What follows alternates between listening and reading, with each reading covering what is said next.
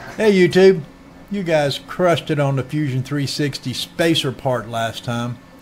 Now let's see if we can get a multicolored nameplate to the printer and do it under 10 minutes.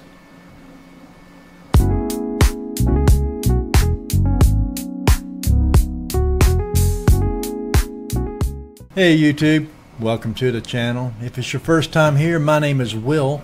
I am a 65-year-old man trying to learn Fusion 360 so I can create my own STL files and make my own parts to sell on Amazon. So welcome to the channel. Last week we did a spacer for my little camera. It's just a little plastic thing, but it only took us minutes to do. And that was including the print time. I think we're done in 15 minutes. But a nice little spacer, and I've had so much fun. I thought we'd do something else. And my grandson had came to me and wanting a little nameplate for his teacher to put on her door.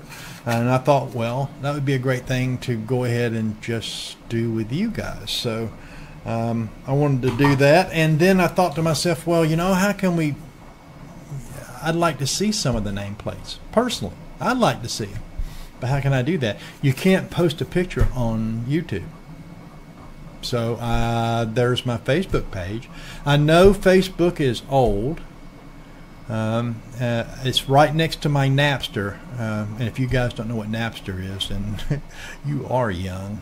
But I have a Facebook page there. It's through Blue Ridge 3D Printing. I'll leave a link down below. Also, if you don't have Fusion 360, don't worry, there's a link below and it's free. All you got to go there is just hit that and take in the home version. It'll take you a few minutes to get everything downloaded. So if you want to, you can go ahead and pause and we'll all wait till you get back. So anyway, let's get started. So what we're going to do is reach up and onto our sketch toolbar and grab the sketch tool, and then we're going to touch down on the plane that we want to do our sketch on. Now we can reach up and grab our rectangle or hit R, and then we'll set our first point. After that, you can let the mouse go and just pull back, and you'll see the two fields to put our measurements in. The first field is going to be 100 millimeters, and then if you hit tab, you'll see that it switches the fields for you. We'll type in 200 millimeters and hit enter. So that's our sketch for the base of our nameplate. We'll go ahead and select that, and then we'll go up to the solid tab, which is above the sketch you can create, and hit the extrude button, or you can hit E. And then we're going to go ahead and type in 5 millimeters and extrude it to 5. So that's our base plate right there. Really all we're going to do is put a little frame on top of it and throw some text.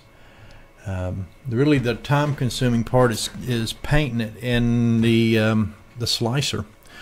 So let's go ahead and select a rectangle. We're going to come in and create what size border you want around the top. And then we're going to highlight that and hit E or hit the extrude button. And we're going to pull it up 2 millimeters. And then that's our basic plate with a border on it. Now we're going to go ahead and do our text.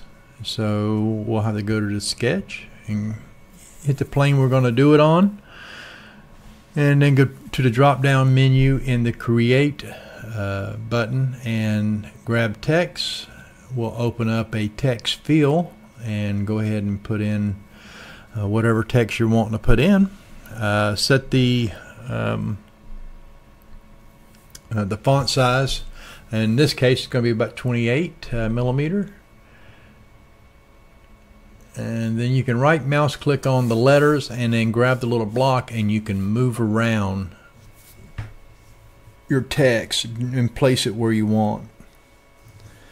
So now I'm going to highlight it again, go ahead and drop down, grab another text field, open that up, and I'm going to put in 3D printing or 3D prints.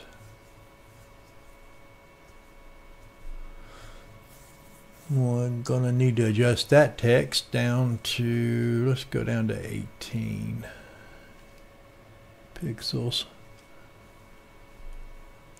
There we go. Right mouse click on a letter up and move it. Grab the block and you're able to move your stuff around. Hit enter. And then we're ready for to extrude the lettering. So we highlight the lettering and then hit extrude, and then we type in the 2 millimeters, which brought that up. Now we lose our sketch at this point, so what you'll do is go over to your left hand folders and go down to sketch and then open that folder and then turn on all the sketches back on. And now we can go ahead and highlight 3D prints, and we'll extrude it to 2 millimeters. And if you made it this far, if you would go ahead and give us a like or subscribe, we would highly appreciate it. It does help our channel to grow. And that's about it for this. We have set it up so it has raised letters and a raised border. So let's go ahead and send that over to our slicer. I'll go ahead and export this. So we're going to go down to File, or over to File, and go down to Export. And then we're going to name your file. And then in the drop down box here, we're going to go down to the bottom to the STLs. This is going to go in my download file. And it's there. So let's go ahead and open up Bambu Studios.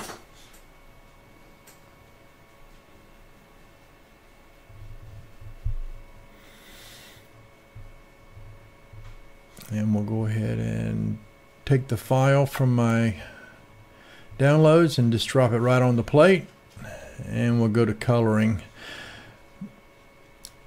This is going to take a minute because not only do we have to do the tops, but we have to do the sides and the insides, and so it takes a minute to do this part. Now we can save steps by creating new bodies on top of the original plate that we had extruded to make the plate, but that's going to be a little bit more than you would probably be interested in doing. This is something you've probably already done, and so the painting part won't take us too long. It will take us a minute though.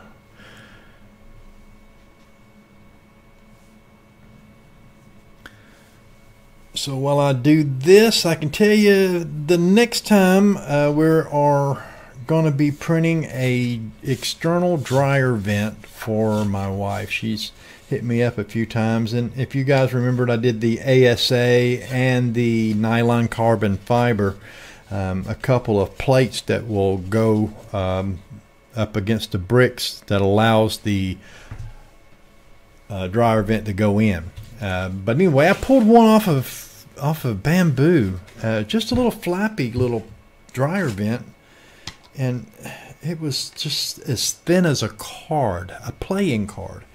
I'm thinking to myself, you know, how long is that going to last, number one, and why would you put something up on Bambu to give away something so cheesy? But maybe you can take it and put it in Fusion and alter it, but most of the time once it's in an STL file, it's really hard to get it to go back to a solid once it becomes a mesh file. There's so many triangles involved that it can't straighten it out, so you pretty much have to go back to the drawing board. Almost done with this. Oh my God, I didn't think it was going to take this long. It's all the bottom of the lettering. About done with this, and then we're going to do the outside border and the inside of the border, and then we're really going to send it to the printer. It's only going to take us about 2 hours and 4 minutes to print, and as long as it takes me to edit something, that should be about the right time.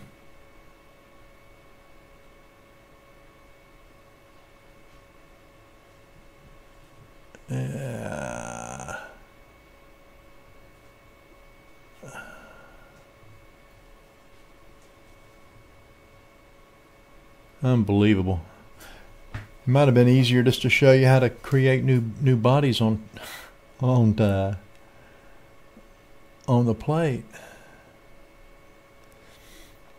Now I've only been doing this for approximately, I don't know, now about 5 or 6 weeks, and it's still a challenge, and I still have to pull AI out every now and then to figure something out, but it's gotten so much easier for me. It's especially if I go in and do a pen and paper sketch and then do all my measurements. So let's see, 2 hours, I think we're done. Yep.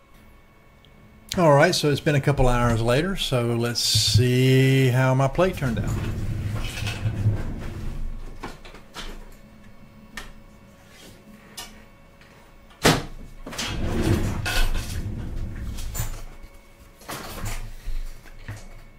So it's a nice little gift if you're wanting to give something to somebody or do something nice. But yeah, I like it.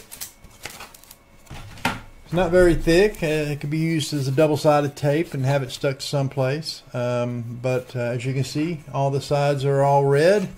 Looks like I did miss one little spot right there on the 3. Of course, I was in a hurry. I'm so sorry. But anyway, that was kind of fun. I don't know what we're printing. Well, I do know what we're printing. We're printing a vent that's thicker than that, right? But so I know what I'm printing next, and I hope you're there with me, YouTube. Thank you so much for coming in. I'm sorry it took me long to paint it, but we still managed to get it designed and sent to the printer within 10 minutes. So thank you so much for joining me, and I'll see you next time. Thanks, YouTube.